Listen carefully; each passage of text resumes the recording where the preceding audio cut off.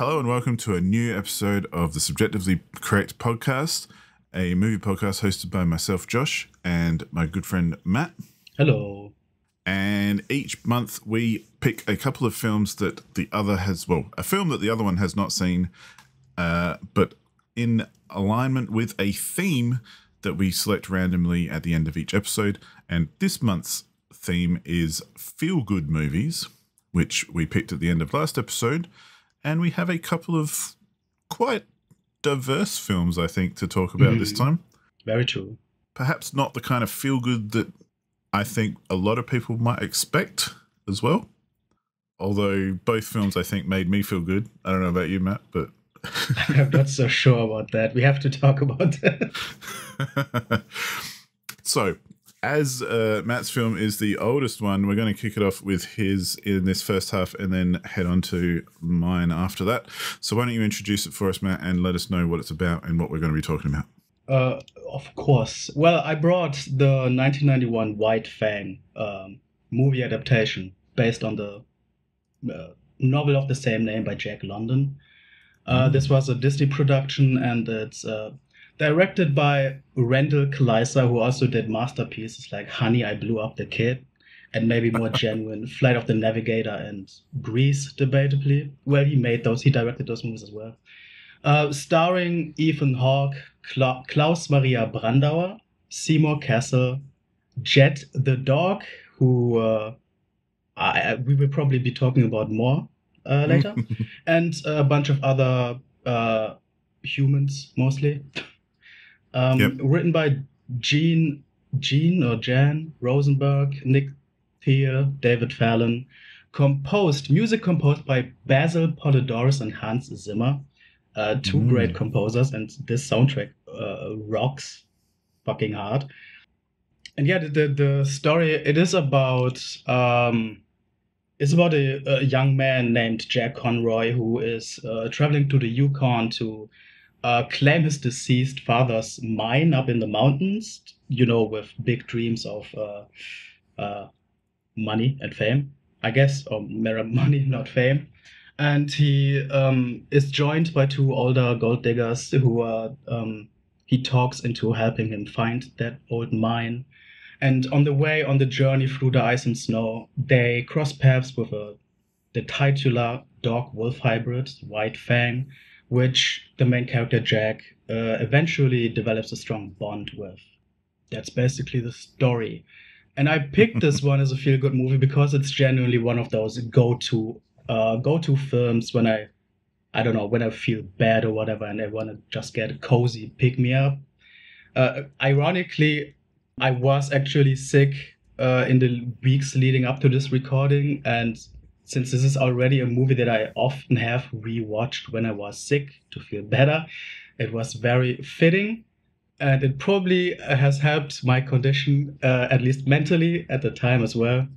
On that note, though, if you hear me coughing a little bit, that's just the last remnants of that. But I think that's proof for me that this movie still works as a feel-good movie. It's just, I mean, I don't want to blow up Disney that much, but every once in a time they do, hit the mark right. This movie has a very, very charming and comfortable, family-friendly Disney vibe to it, with the beautiful orchestra score that's overlaid over these majestic snowy mountain images that I just adore every time I see them. The first couple of scenes to just introduce the whole setting and stuff is so goddamn beautiful, in my opinion. And then of course you have the funny, the just pretty simple, just nature journey through this environment of the protagonists. That just is a simple premise for a story that I can engage with really easily, with all these beautiful nature visuals. And then, of course, you eventually get to the super cute and wholesome dog-human friendship stuff with all the obligatory melodramatic sad moments and all of that, but also some cool action, I think.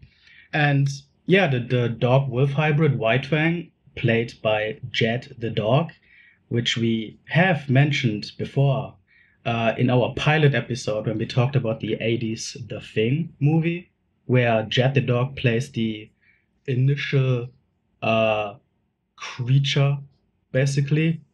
Uh, Jet the dog is, well, I'm always a huge fan of animal actors or whatever you want to call it, like trained animals for movies, that stuff. And Jet the dog is just a legend. And both of these films, White Fang and The Thing, are just two movies that have probably shaped my taste growing up a ton. White Fang, especially because there's a lot of nostalgia attached. Because I did see this the first time as a kid, had it recorded off TV, saw it again and again. Probably, probably was one of the major things that ingrains like the love of like Arctic settings and, uh, animal characters or whatever in me. Mm. And uh, nostalgia, I think nostalgia in general would probably add to a lot of feel good movies for some people. You haven't seen this movie before though, so I would be very interested, even from that perspective. How did this movie work for you? Not seeing it as a kid, but seeing it now as an adult for the first time. Yeah, oddly enough, I knew of White Fang, Yeah. but yeah, have never seen it until just recently when I watched it for this. And yeah, it's pretty much everything you said. I don't disagree with. That's the film. It's a very simple film. I found like it's very Hmm. much a Disney family friendly, like you say, uh, young guy makes friends with dog, and Yeah. that's that really. Not Yeah. that that's a bad thing. Like not that I'm paying it out for that or anything. Like that's not bad at all. But in a good kind of feel good way, it is very simple. It is very what's the word, like direct, I guess, in what it's trying to achieve. Hmm. And yeah, I was very happy to see Ethan Hawke in it because I didn't realize he was in it until I Yeah. started watching because I don't really look up much, and I really like Ethan Hawke anyway. So having a young Ethan Hawke on board was always a good thing in my book. I think as well, there's some stuff towards the end which I reckon has been parodied or Oh yeah. uh, used a lot. The stuff where he's basically telling, Yeah. you know, the dog to go away and getting upset about it and stuff because he's treating him mean just because it's the best thing for the dog or he thinks it is and that kind of thing. And I've seen that parodied a lot of times where it's almost that scene verbatim and but in a Mm. different show or something. So I reckon that's where it originated from, which is always interesting to see where that kind of stuff starts. But I can definitely see how, yeah, if I was a kid and I saw this film, I probably would have loved it too. And Good. as it, not that I didn't love it now, but I'm just saying I probably would have this. I'd probably have the same attachment to it if I had seen it in like 1991 when it came out, and Yeah. you know, I I would have connected with it a lot more than I did now, as much as I did enjoy it now, if that makes sense. Yeah, it does. But I agree. I thought the setting was fantastic because I also like those sorts of settings. That kind of frontier, but snowy mountains, frontier America, Canada kind of, Yeah. is a very appealing landscape to me anyway. And I like that kind of thing. And this is the kind of film where I watch it going, oh man, I could go live in a cabin in the middle of nowhere. Yeah. Yeah. It's Exactly. like watching, have you seen the film Into the Wild? I don't think so. Which isn't, well, in that film, there's, dude basically goes to Alaska and lives in the middle of nowhere for a while. There's a lot more to it, but that's, the Hmm. main thrust. And watching that film as well, I was like, oh man, yeah, that would be so good. Just living in the middle of nowhere in this beautiful landscape. Because that whole, Northern America, Canada, kind of Alaskan region is just so beautiful. And I'd love to go there sometime and actually check it out for real. And probably go live in a hut somewhere. That would be a lot of fun. But, For a while, well, not yeah, I forever, mean, probably. Yeah. it's funny though. I mean, not to go on a tangent, but I always think, would you want to hook up the internet or would you? But anyway, It's probably better not to, I would say. But one thing I did like about this film as well was Ethan Hawke is obviously, his character is like very green and not very used to being in the wilderness and being in the harsh kind of environment of, you know, the gold rush frontier and all the other kind of people who inhabit those sorts of remote locations and how rough and ready they probably are. He comes across as this very kind of, you know, very green, young, naive kid. Yeah, the naive. Yeah. Which is kind of, you kind of go, okay, so he's going to grow up and he's going to harden up and, you know, get on and do. But that's where I think this is an interesting film, because it's about him having those qualities and being able to then, when he comes across White Fang, the dog/wolf, and sees that he's being mistreated and kind of has empathy for this animal, I think that's coming from a lot of his perhaps innocence and naivety, as opposed to everyone else who's there who's just like, yeah, harden up, because that's what happens and these dogs are here to work and fuck them. Exactly, yeah. So actually, because, you're right. Yeah, because he's kind of, you know, baby-faced and fresh-eyed and coming at it from a different angle, he's able to have that compassion and kind of see beyond just the working aspects of the dog and actually care for it enough to you know, make friends and treat it just the way that any other dog lover would, kind of thing these days. Because, you know, we all love our dogs, and to me, all the dogs we've always had in our family have always been part of the family as well. Like, they're not just tools or, you know, working equipment or anything. Yeah. So I think it's very easy to relate to for anyone who has, you know, who's had pets and all this kind of thing.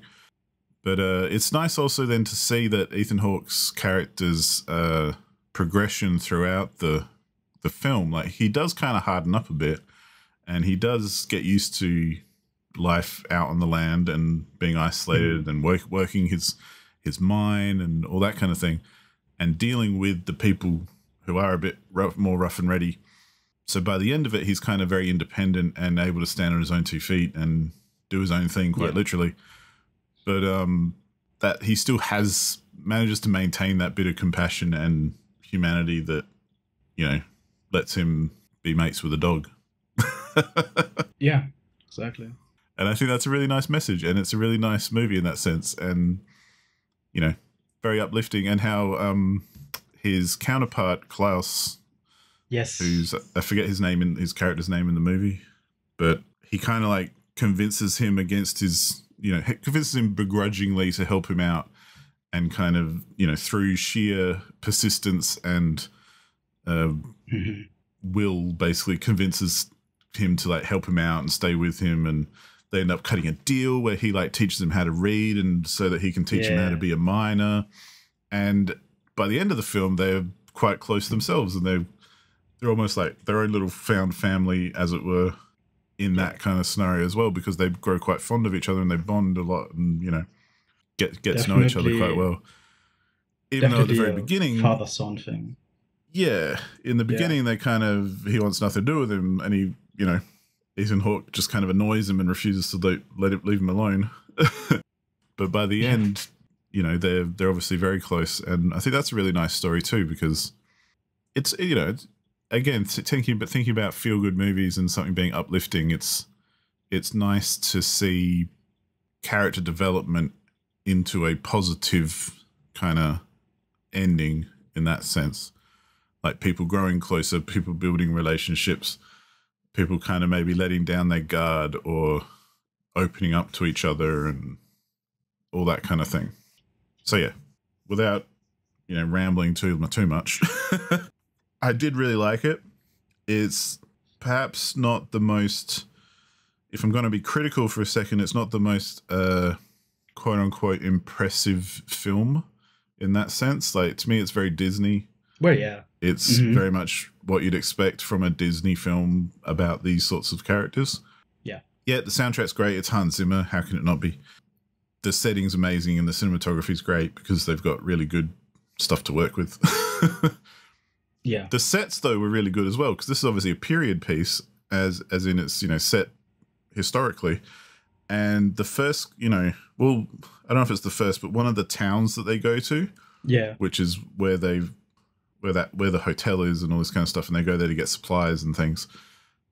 The way that it's built and set up is actually, to me, seems really realistic because people built like boardwalks everywhere, but they're really dirty because they're covered in mud where everyone's walking, and there's just like tents and kind of shacks where people are living, and it's a real kind of thrown together frontier town kind of feel, which felt very genuine and genuine in a really dirty kind of way, like it would have been at the time. And I always really like that kind of stuff because it wouldn't have been too comfortable or luxurious in those days in those sorts of locations. Yeah, for sure.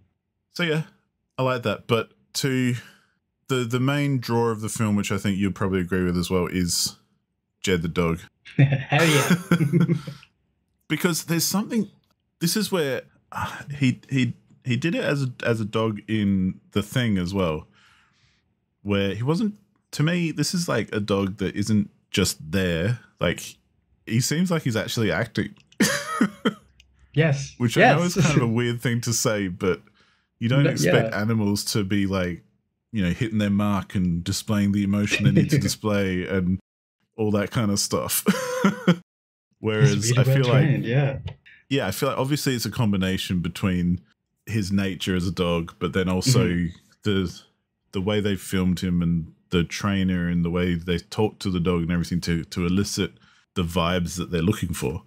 And I think just the whole combination is really, really good. And he's just a cool dog. Like there are parts where you can kind of see what he's thinking and he's telling the story himself, Yeah, dude, when Jed looks longingly into the nature, into distance, dude, I know exactly what he's feeling.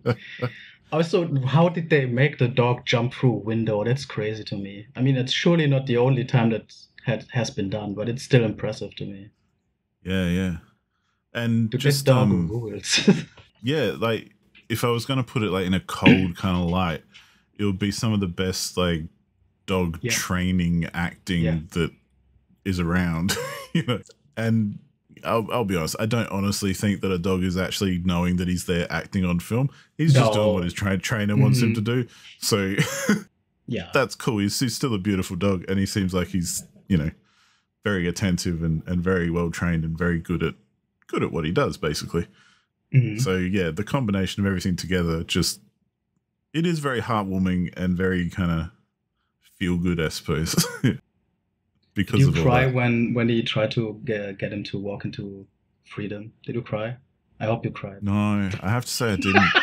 Because that's the bit that I'm like, I've seen this before. Like I've seen this parody. Yeah. I was memeing hard at the time because I was this feels like it. And as the scene went on, I was like, this is it. This is the scene. It is true. Yeah, it's such a cliche now. I think that is true, that this is where it came from. Maybe? It has to be because it was so exactly what I've seen before. I reckon it would have to be because, it is exactly what I've seen. Especially Disney had a bunch of dog and boy friendship stories before.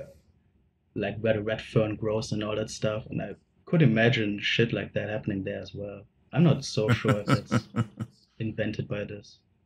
I also don't remember if it probably wasn't a book. I read the book like a decade ago or whatever. I loved it as well, but I don't remember any details, to be honest. But I must imagine that scene was in there as well, or something like it at least. Well, and that's kind of where I think, thinking of books and stuff, like I think if I was a kid, I would have loved this film obviously a lot more. Yeah. And because it is, geared for kids. But I remember when I was that age as well, I really got into a series of books, which was just some crappy fiction about foxes living in Ireland. Dude, and there were these stories about these foxes and living their life and going about doing things. And it was, realistic. It wasn't like they were wearing suits and stuff and talking to each other. Like they were actual foxes living their life. And for some reason I got obsessed with them and I really connected with them. I thought they were great.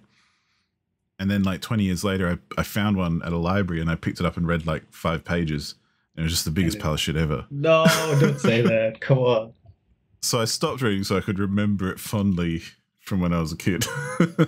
Oh. Because they're very much kids' books, so very much limited in scope. Well, not all xenofiction stories can be watershed down, I guess. But yeah, a White Fang, the movie for me obviously held up. I'm pretty confident that the Jack London novel would hold up for me. Well, I did read it as an adult, so it's not like a childhood memory, that one. Jack London. Speaking of holding up, I think this did actually hold up quite well because I forgot that it was from 1991 because it's also a historical kind of period piece. Right. So it isn't really dated in that sense because it's, set back in the day.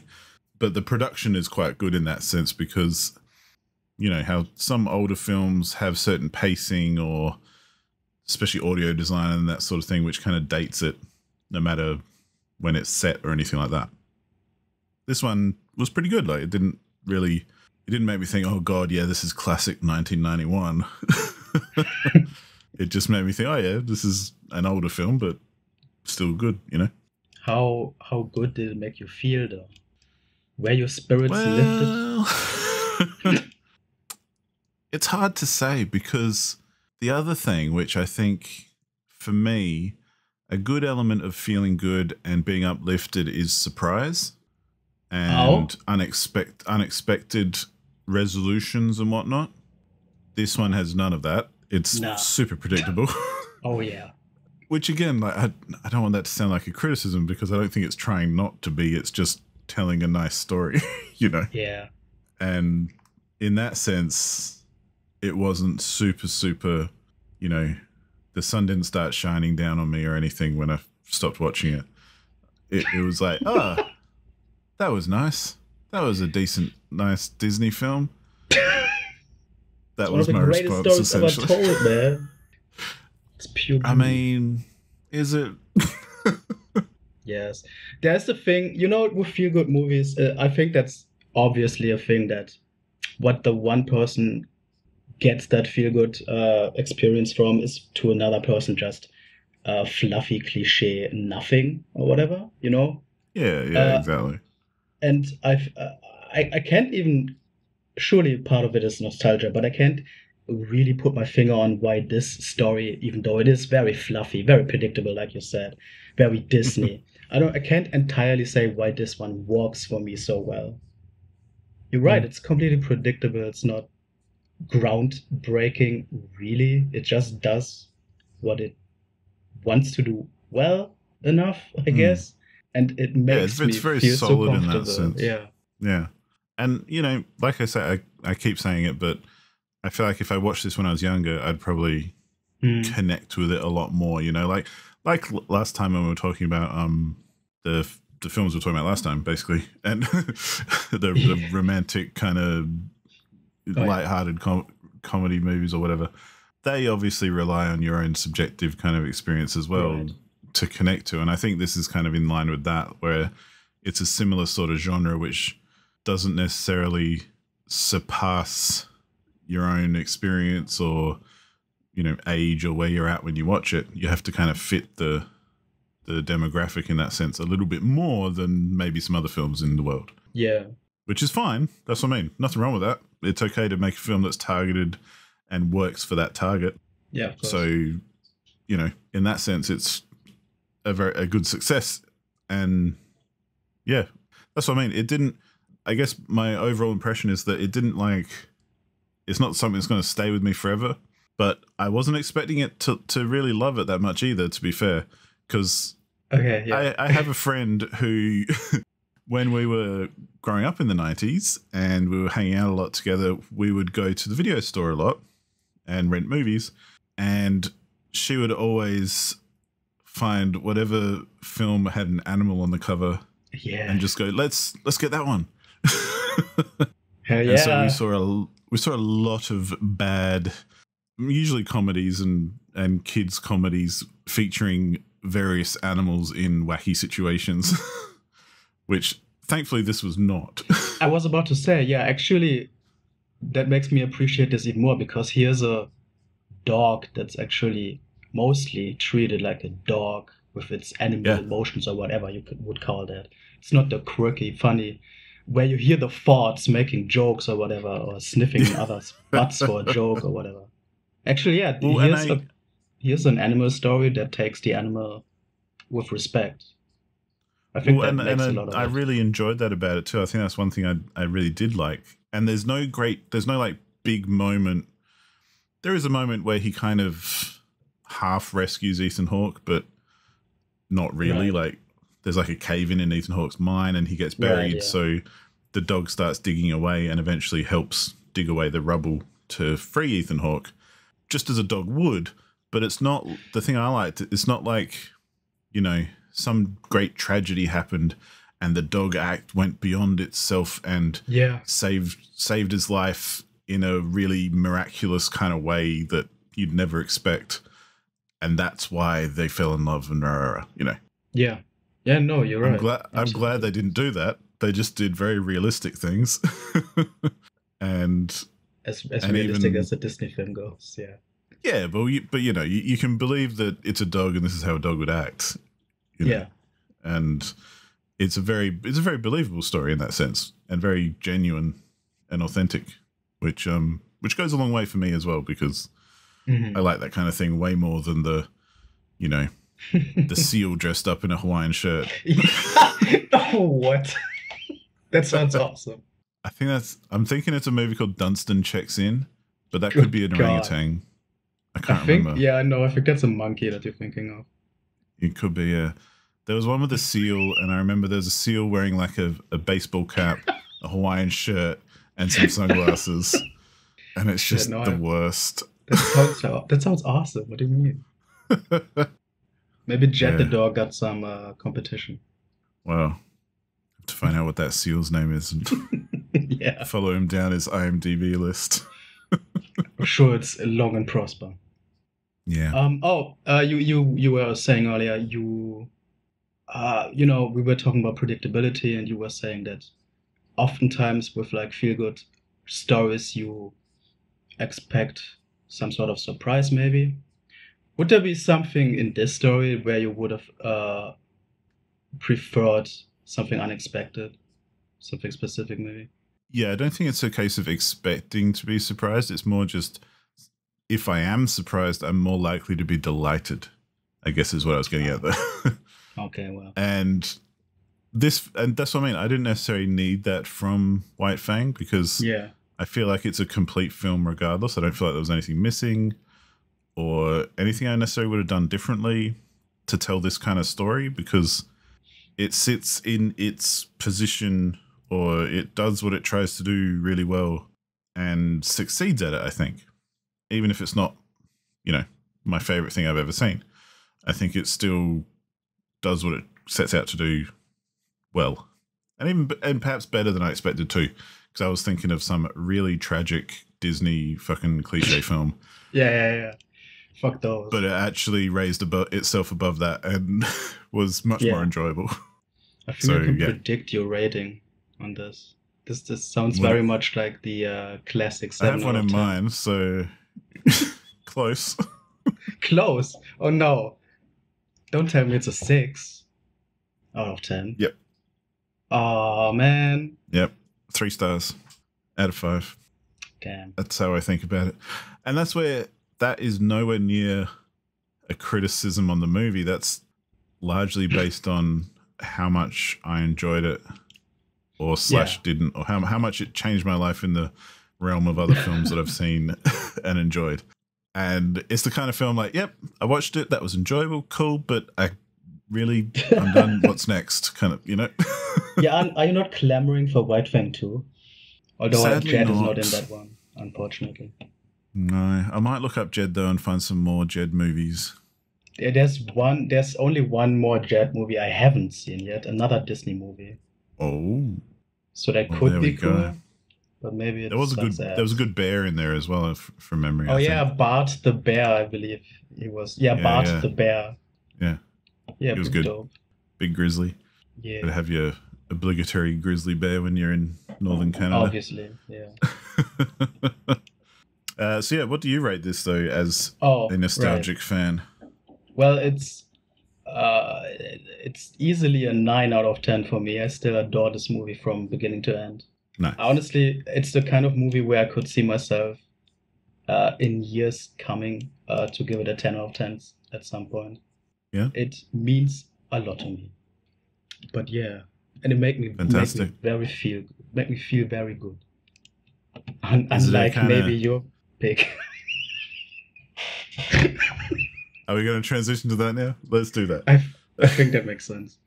All right, I'll intro it first, and Yes. yeah, I am fascinated to hear what you have to say about this one. So the film I chose was a 2014 film called Aloft. It is directed and written by Claudia Losa and starring Jennifer Connelly, Cillian Murphy, Melanie Laurent, and William Schimmel, and Zen McGrath, as well as others, but they're the main ones. And this film, part of the reason I wanted to bring it was because I love it, like, a lot. And no one else seems to. Because it's got like 17% on Rotten Tomatoes. It's like averages about 2 out of 5, I think, on Letterboxd or something like that. It's widely not very well received. I even looked at the Wikipedia page for it before this episode, and outside of Spain, it didn't do very well. It only made about 50 grand at the box office, which we all know is terrible. But in Spain, it was quite well received because Claudia Losa, who wrote and directed it, I think is Spanish herself, and it was shot a bit in Madrid as well, so it was kind of half made in Spain as well as, again, in Canada. And so it did quite well in Spain. It made like a few hundred grand or something just in Spain, which I think is hilarious because just the disparity there. But yeah, so the story is essentially, well, the plot points, for want of a better word. Jennifer Connelly plays a woman who has a couple of kids. One of them is played by Zen McGrath, the kid character called Ivan, who then, when he's older, is played by Cillian Murphy.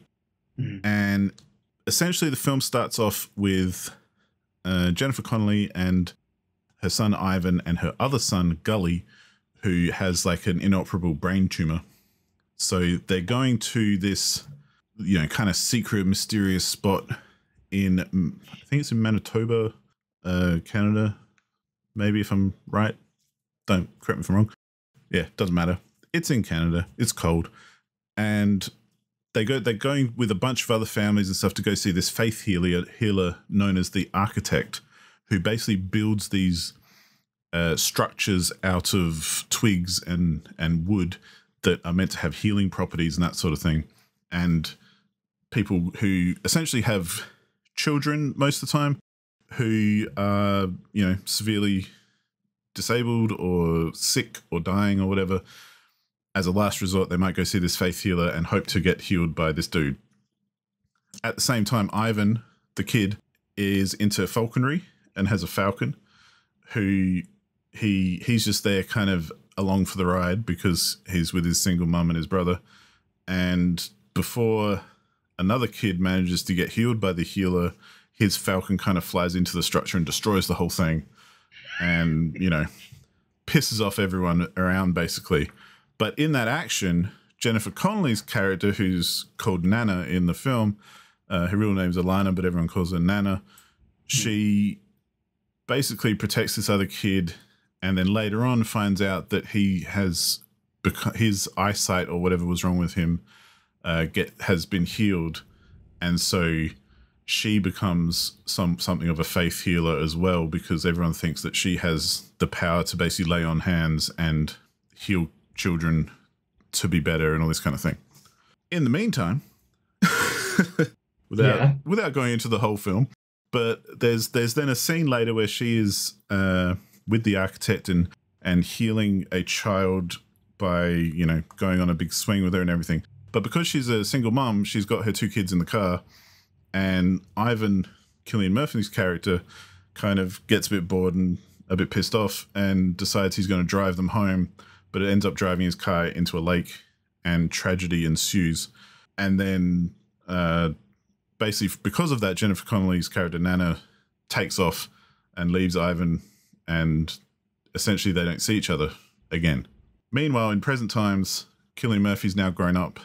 He's got his own family. He's got a wife and a child. And a journalist shows up at his door to interview him about his falcons. But then he quickly finds out that she's actually interviewing him about his mum, who is this mysterious kind of figure these days. Like, this is decades later. And she's known as a faith healer who is very hard to get to and is very almost like a cult-like kind of following of people who keep her location and identity even and all that a bit of a secret. And because Ivan has a bunch of trauma from when he was a child associated with his mum, he kind of tells the journalist to fuck off and don't come talking to me because, you know, I don't want to talk about my mum. But then, you know, she kind of proves that she actually can get to Jennifer Connelly. And so he and her go on this kind of journey right up into the Arctic Circle, and in an effort to kind of locate Nana and for him to locate his mum. And we then find out not too far in that the journalist is sick as well, so she's actually looking to be healed by this faith healer, and, you know, so on and so forth. That's the basic plot. As in, that's what happens. But to me, that's not what the movie's about.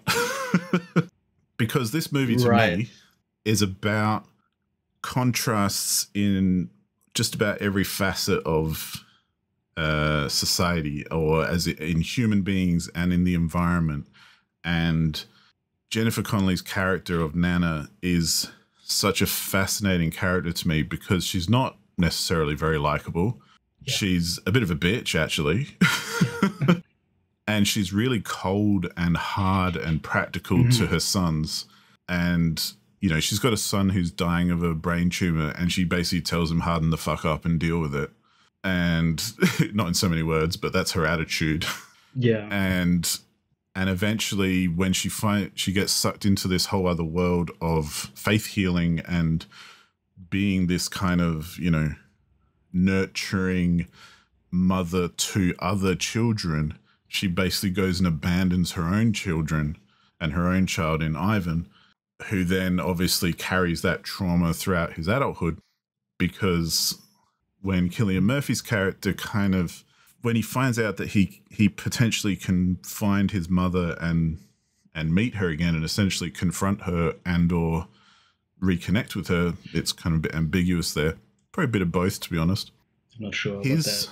Yeah, his change in his demeanor is also, I find, fascinating, because he seems to have this kind of comfortable life where his occupation is breeding falcons because he's still into falconry.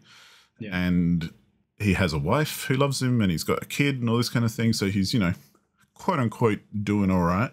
But it's funny how whenever there are scenes where he's either getting close to his mother, or when he first kind of decides to go on the journey with the journalist, he takes on this whole kind of childlike demeanor where he gets really excited, and he has this kind of naivety about him, and it seems like he's a kid again, kind of thing, like, because that's the relationship that he has with his mum, and it's never developed beyond that.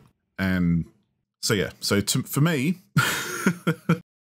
and well, on top of that, there's his falconry as well, which is a very central theme to the whole film, where because he is a falconer, he has his main falcon with him the whole time. And when he's traveling north into the Arctic Circle with the journalist, he also has a falcon with him as well. And so part of that is every day or every now and then he takes him out and lets him fly around and, you know, be free and all that kind of thing, and have a good fly around.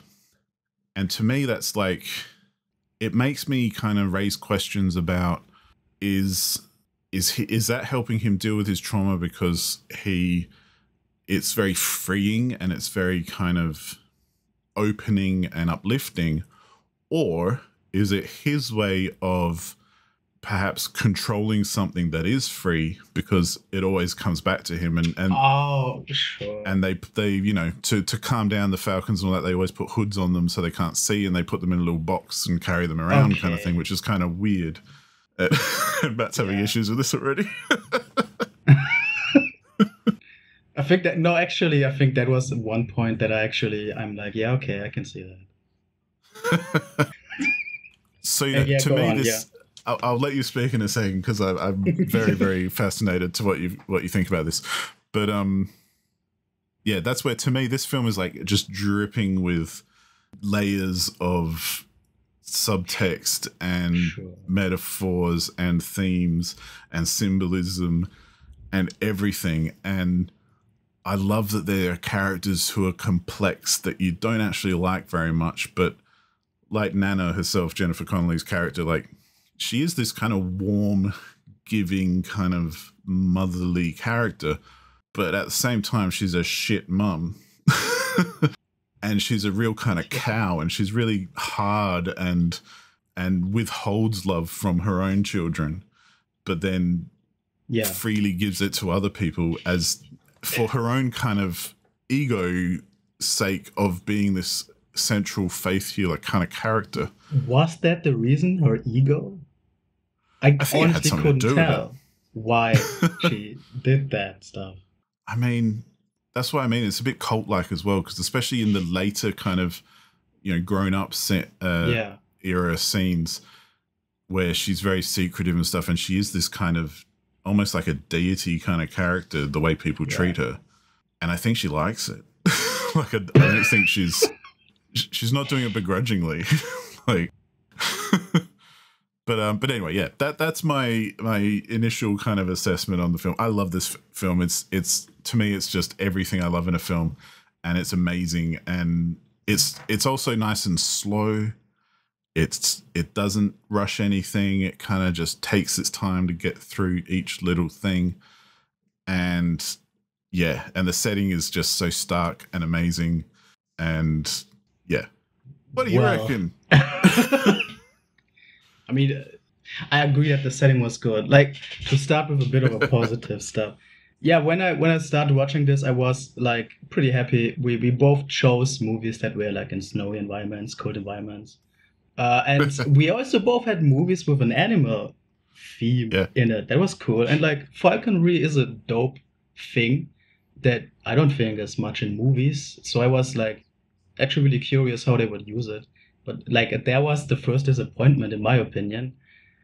You said just now the thing with what one might read into the meaning of him having the falcons, what that might mean in terms of like a sense of control or power or something else, or maybe that freedom thing. I could kind of get behind that, but there's also the thing like a caged bird is such a cliche image, and I didn't really see them use the whole falconry thing for really anything else aside from that, which I thought was kind of a bummer. I don't even think the bird had to be there. And also the first scene that you described where they, in the past, visit this faith healer for the first time, and the bird destroys the stick hut, which made all the people really, really angry at them, and even made one of them shoot the bird dead. That was a really hard sell for me to get into that. Yeah, to get into that environment as a viewer. The whole faith healer thing already was really flimsy to me, just like the weird stick house. And even like after that, like once the stick house was destroyed by the bird, was like the whole world was over or whatever. But like, couldn't the faith healer still do his shit without the stick house? Is it really that dramatic? That's a hard sell for me as a viewer. I didn't really I couldn't relate to any of these people or whatever. Or found that like the conflict was very interesting in that sense. I mean, I don't necessarily relate with faith healing myself. No, yeah, I get like, I'm not really into it, if for want of a better word. But I thought it was fascinating as a kind of vehicle to tell the story, because it is, like you say, it's the architect builds these structures which are meant to, like, help channel the faith healing and all that kind of thing. Sure. And the one thing I like about the movie, it never tries to claim that is accurate or real. In fact, that's a lot of the that's some of the tension between Cillian Murphy and Jennifer Connelly, is like whether it's full of shit or not anyway. And That's true. There are kids who get better and heal and all this kind of stuff, but you don't know if that's because of the faith healing stuff or because of something else. Like, it's never, I think, directly claimed outside of the people who are doing it. I don't think it's directly claimed to be the reason for the healing kind of thing. It's not like the film is trying to make an argument that faith healing works or something. No, yeah, I agree with that. No, it's also not trying to say that it absolutely doesn't work. It's just kind of leaving it open. So, but I think your comparison between the like flimsiness of the structure, to me, that's kind of like directly related to the flimsiness of the faith healing in itself. Like, I mean, sure, but what for me, it's the flimsiness of the script, because that was a really lazy way to initiate like conflict, but then, in my opinion, also didn't really lead to very interesting continuation or resolution of that. And I think that kind of drew itself through the entire story for me, because there was plenty of ground for really interesting conflict, a conversation, and a development. But I didn't see in any of the parts of the movie that in a level that I would have wanted to, even up until the end, where the final confrontation was so nothing to me. You when you described the movie, you saw a lot of character development in Cillian Murphy's character that I did not see, to be honest. I thought he was probably the least interesting character in the story for me, and he was very one note for me, which is weird, because he was probably like the centerpiece of it all and could have provided the most interesting stuff for the story. But it was one of the most nuanced performances I've ever seen. I did not see it. I guess I couldn't break through that layer to get into the real stuff or whatever. He was very much just a one-note brooding guy for me. And then in the end, when there's finally I guess spoilers or whatever, when there's finally the confrontation or the meeting with the mother, with great old age makeup, actually, to have a one positive. I really thought that was great. When they finally have the meetup, the confrontation, it's just like a quick burst, and then I guess, vague sort of, it's not that I want to have all the answers and like a clear, great ending or whatever, but there was just nothing there to latch on for me.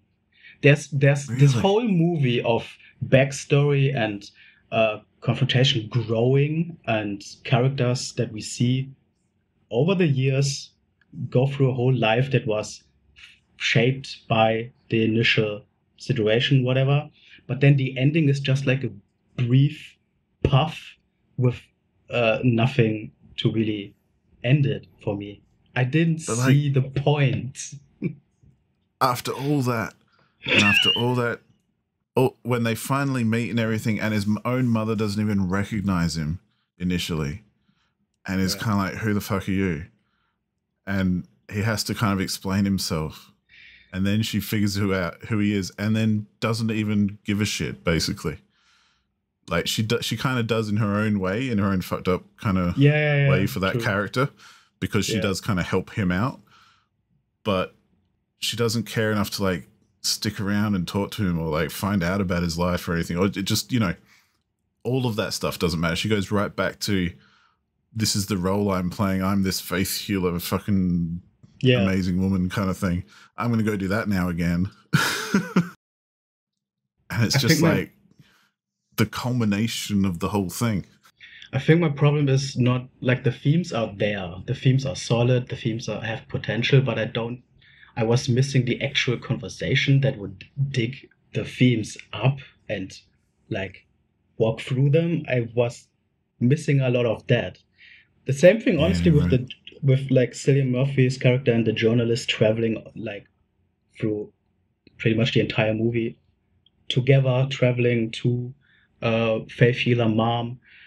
Um, there was so much more opportunity to have actually interesting fights or conversations, but for the most part, it was the same brooding, shouting, going on to the next location again and But again. isn't that Like, like for me that was like so authentic though? Like this is realism. This is like harsh realism, and that's where I thought like Cillian Murphy's performance was so good because he managed for me to get across so much just without even saying a word. Like his emotional range was just on show for me I the whole didn't see movie. that at I know all. you say it's like for you it's one note, but for me it's like man, the dude's got depth and range. Like But even in on that note, when you say it was realistic to you, I don't think that's the point of a story, though.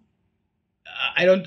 I think the story would have been worth more if instead of trying to be realistic and vague or whatever, to use the setting to process the themes more and probably give up more of the realistic emotional depth or whatever. You know what I mean? Like I was missing the movie to actually do something with the characters and themes that were there. Maybe it was a bit too fly on the wall for me. It just didn't have the bite. It had the meal right in front of them on the platter, but they didn't bite it. oh man.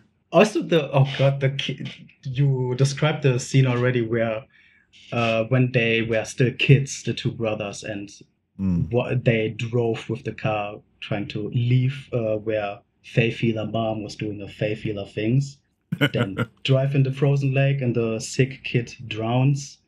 That whole scene was was so, I mean, predictable, but also like really melodramatic, like out of a Hallmark movie or something. It was that I couldn't take it seriously at all. And that's like pretty much the instigator for everything that follows. I think so. It Yeah, was yeah, already built absolutely. on like shifty So stickhouse. to me, that was like the culmination of Jennifer Connelly's character just basically neglecting her own children, Yeah. and Where kind of yeah. the reason Ivan gets pissed off is because he goes to find her and wonder what she's doing, only to find that she's like dedicating herself to helping another child and Yeah. giving all of herself to some other kid. So he's like, screw this, let's get out of here. And, you know, obviously fucks up and they crash the car. But that sequence up until the crashing of the car kind of, to me, again, feels really authentic and genuine and, and, you know, really believable for me because, again, he's a kid. Like he's not rational or anything. He's reacting emotionally to I the guess. situation. And throughout the film before that, she's really just hard with these kids. Like she cares and she loves her children, but at the same time, she's really hard with them and really distant with them and kind of Yeah. withholds her love from them, which, you know, in well, by definition is abusive. And so they have Right. had to deal with this anyway. And as the older brother, he's always been told that he has to be responsible and, you know, he has to look after his younger brother and all this kind of thing. So he's like, well, okay, I'm making a decision and we're going because fuck you. And so, yeah, to me, it felt like, I don't know, obviously we disagree, but to me, it felt really, Yeah. really just full of good substance and good stuff and stuff to really sink your teeth into. Yeah, I guess I just didn't see it. You're not alone, so Clearly, yeah. if anyone is objectively wrong here, it's me. But just by the Sure. critical reception and everything. So, I you know, guess. I understand that. Don't worry, I'm not. It's not lost on me. But I do have like another positive that I do give. I did like Connelly's performance a lot. Even if I didn't like the character writing, I liked her performance a lot. She was pretty great in that sense. Yeah. Unlike, Well, I mean, unlike it also Cillian helps for Murphy. me, like Jennifer Connelly and Cillian Murphy are like two of my favorite actors. So it helps that they're the leads in this anyway. Mhm. But yeah, like, do you remember when Cillian Murphy decides that, okay, like he initially tells the journalist to bugger off, but she leaves him like a CD which has some footage of his mum Yeah. to kind of show that she knows where she is. So he goes to find her at her hotel, and the way he just kind of like runs into the hotel and he's almost champing at the bit kind of thing to talk to her, like a little kid who's just, on Christmas morning ready to open his presents, because he's thought about it and he's like, I can reconnect with my mother. I can do this. And that's what I mean by like, he embodies that childish kind of naivety that kind of was forcibly stopped in him as a kid when, his mother left. And so whenever she gets closer, it kind of re-fires itself within him. And he has this kind of like childlike quality that then oscillates between being the adult and understanding, how shit his upbringing was. So you get that huge contrast between different aspects of his character and his personality, to me anyway. So Yeah, I mean, I could see it being there, but it clearly just didn't arrive at my brain that way, or whatever. No, that's cool. That's cool. That's cool. That's cool. You can be wrong. I can like be everyone wrong, else. yeah. I'd be proudly wrong. So do I even dare ask you for a rating? Jeez, good God. Fuck. It probably wouldn't be more than 4 out of 10. That's like the best I would give it. God damn. Yeah, that's about what everyone else gives it too, so fair enough. I guess that's true, yeah. Because for me, this is like a solid 10 out of 10. That's wild. Like an unequivocal 10 out of 10. Like, that's not a problem, but I really want to know, though, is how was this a feel-good movie for you? Because yeah. This is where I knew this was a little bit of a, risk with the whole feel-good thing, because it is quite a depressing story overall. It's fairly dark, I would say. But the reason this is feel-good for me is because I love films where they don't tell you very much. They leave you open for interpretation. They ask a lot of questions. They don't necessarily give you answers. They do resolve. Like, I feel like this had a good resolution in the end, or a realistic resolution in the end. It wasn't corny. It wasn't cliched. It didn't knock you over the head with, this is what we're talking about. All that stuff makes me feel so good. And and I find that stuff really uplifting. And I've watched this film a number of times, and every time I watch it, I walk away just going, oh man, the world is good and life is great and I want to be a better person. Okay, well, let's talk about that ending real quick, a little bit, that resolution. To me, it really was just a way too short burst of Cillian Murphy's character, like venting his anger and his sorrow, and then maybe like a vague sense of acceptance in the final scene. And what are you taking from the resolution, though? Because I didn't feel there wasn't much of a resolution. But I feel like it was the only resolution that could ever happen. Like, to stay true to these characters, who I feel like are really, in my mind, really well written, really in-depth and nuanced characters. And Jennifer Connelly's character especially, if she suddenly was like, oh, I'm so sorry, I'm a bad mum, I love you, and please hang on, let's have cake and shit. Like, that would not be her. Like, this is not a nice woman, really, at the end of the day. Yeah. In my book.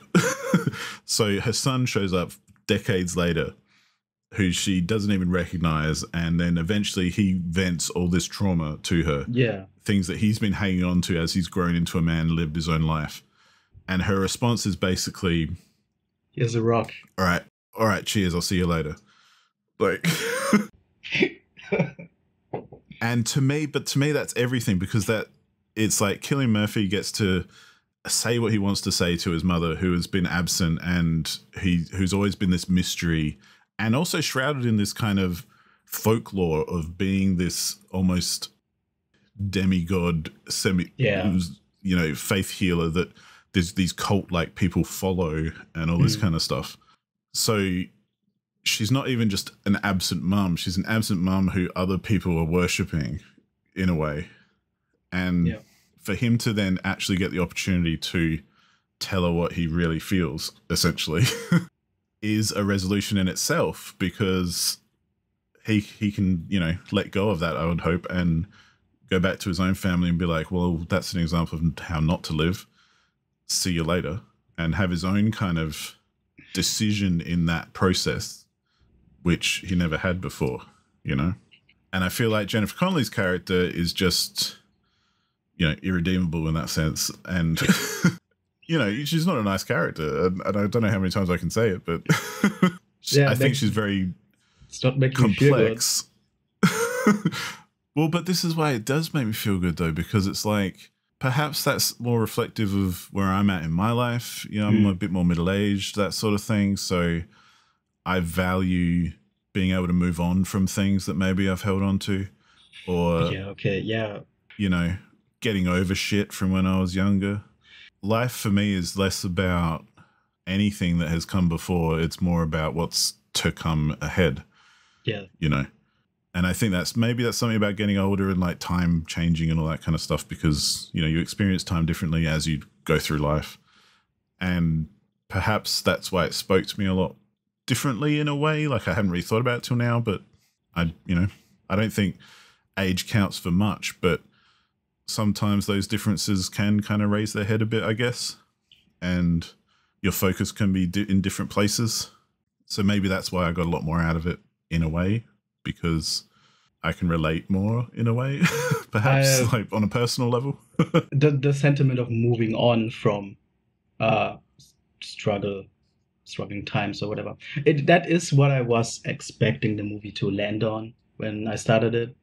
And I could see how that would make you feel good. Obviously, movies where people go through all sorts of fights and obstacles, but then come out of it as better grown characters. Obviously, that's a very easy contender for a feel-good movie. I would agree if that was the case. But I think for that, the actual the points where this story decided to end on wasn't there yet, I think. And that's why I can see how if you didn't really connect with anything in the film, it wouldn't be very feel-good for you. I'll give you that. Yeah.